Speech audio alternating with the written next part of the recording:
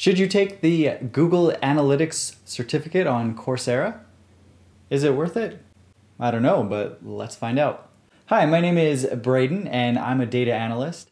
If you're worried about the cost of this certificate, stick around for my money-saving tips or just skip to the chapter marked section. It'll be under Save Money. So about the question, is it worth it? The short answer is, I think yes. It's priced competitively, it covers a lot of material. For those who complete the certificate, there will even be job material and coaching available to help you find a job.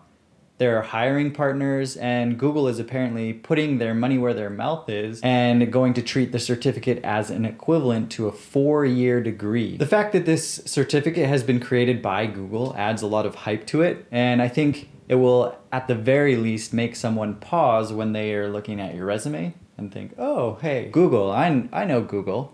So that's a lot of information that they're covering, but let's dig into this a little deeper. What exactly would make this certificate program worth it?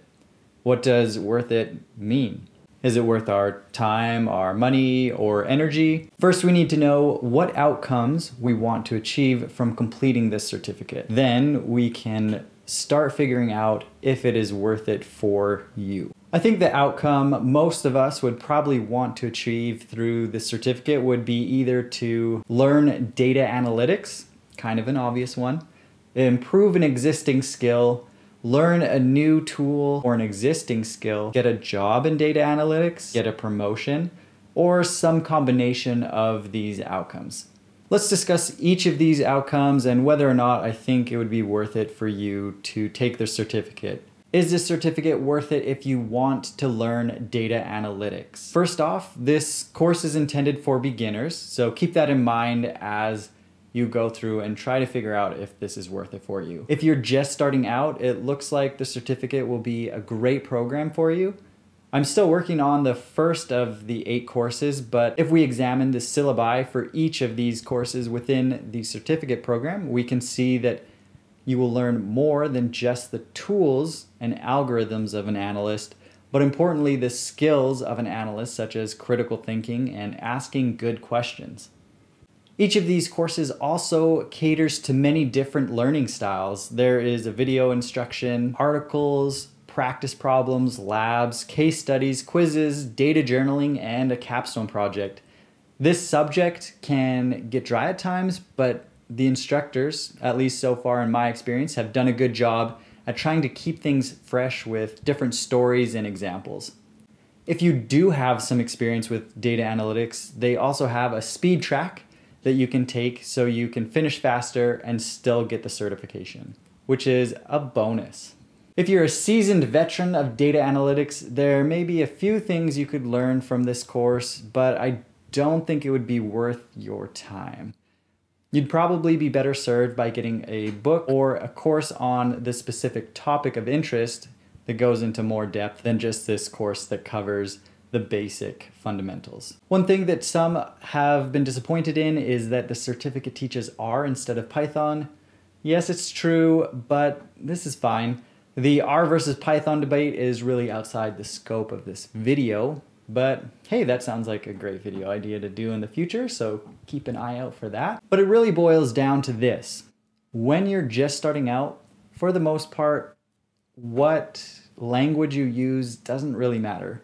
The number of jobs searching for R or Python are about the same. Certain industries do prefer one language over the other. Python has certain strengths and R has other strengths. What is most important when you're starting out is that you learn the principles behind what you're doing, not just the tool or programming language. If you have a solid understanding of the principles behind data analytics, the tool doesn't matter so much because you will be able to switch with relative ease. Well, maybe not ease, it will still take some time to learn the syntax, but you will be able to know what you need to do and what questions you need to ask to solve problems with that tool. So you can always ask your good friend Stack Overflow for help.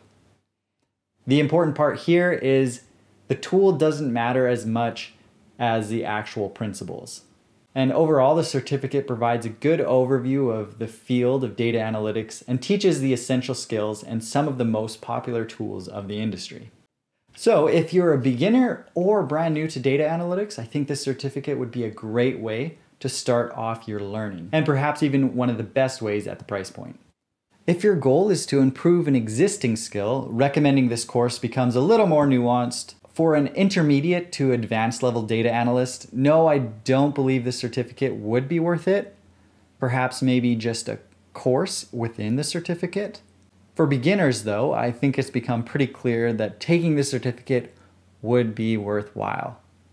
If your goal is to learn a new tool for an existing skill, for example, if you use Power BI and wanted to learn Tableau, or you use SAS and wanted to learn R, then I wouldn't recommend taking the certificate, but I would recommend taking the individual course that covers that information. If your goal is to get a job in data analytics, it seems as though the Google Data Analytics certificate is going to be one of the best options at this price point for getting a job.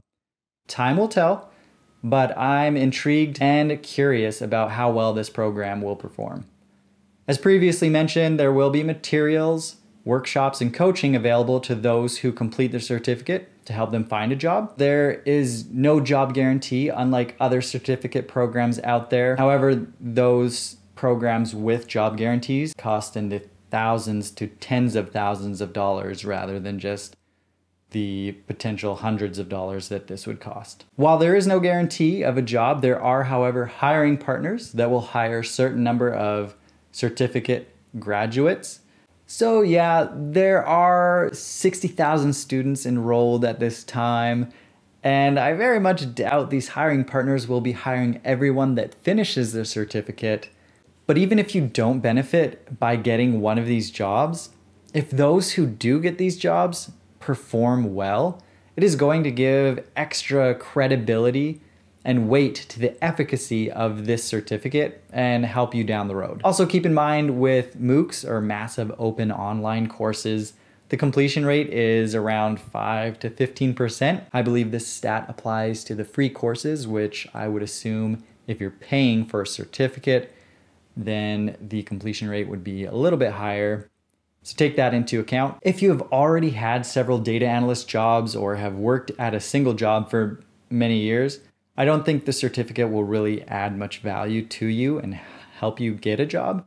So you may not want to spend your time getting that certificate. If the only reason you would not complete this course is because of the cost, there are two options available to you. First, you can apply for financial aid. If you are planning on going this route, make sure you don't sign up for the certificate program until after you've applied for the financial aid. The process is relatively simple. What you will need to do is share your educational background, income, employment status, how much you can afford to pay each month, why you're applying for financial aid, and explain how taking the course will help you achieve your career goals. The second option would be to audit the courses individually. So you can't audit the certificate, but if you go into the course, you can audit it. If you're thinking, yeah, but if I audit the course, I can't get the certificate. Yes, that's true, but what you can do is audit the course, do the assignments that are available. Some of them won't be available to those auditing the courses. Once you've completed all of those courses, go back and pay for the certificate, complete the assignments that weren't available, and then you can get the certificate. This way may take a little more time, but if money was a big deal for you, more so than time, this could be a good way to solve that problem. Plus, you get a little bit of extra review as you go back through the course and finish any assignments that you weren't able to in the beginning. I'm excited for this Google Data Analytics certificate. I think it's going to really help beginners to get into the field and do a good job at what they're doing. As I mentioned, I have not completed the entire certificate program yet, but I plan to do so, and I'll keep you posted with updates on my thoughts and experiences as I go throughout it. Thanks for watching.